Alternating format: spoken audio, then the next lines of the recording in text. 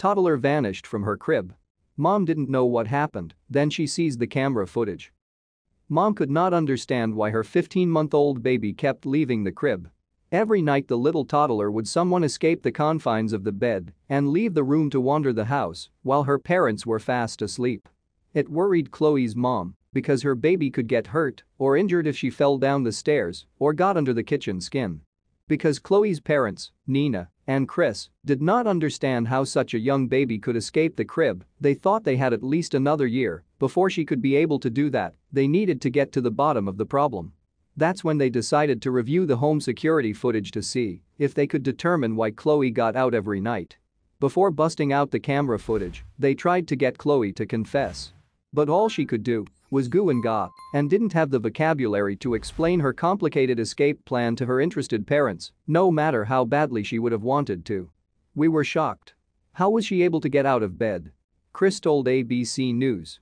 This is the first time she's ever made an escape like this. Did she grow? Only after the baby cam was installed and Chris and Nina examined the footage did they realize how Chloe got out of her crib every night so she could wander the house alone. Most of the footage was boring. It showed Chloe sleeping. She might toss and turn a bit, but otherwise, nothing happened. Then they saw the culprits. Two large dogs came into Chloe's room and proceeded to cause trouble. The dogs were the family's two large golden retrievers. And they had gotten enough rest and were ready to spark some mischief. And as the dogs understood, every baby is ready to participate in mischief whenever they can. As it turned out, the dogs would break into Chloe's bedroom and then jump onto her crib and wake her up. When she saw the golden retrievers, she couldn't help but smile. She didn't mind losing sleep for something as fun as hanging out with the pups. From there, the pups would urge Chloe to climb the crib and escape so they could frolic and play in the house at night. With the mystery solved, Nina and Chris had a few options. They could either keep the dogs contained at night or they could keep Chloe contained. Either option could have worked wonderfully.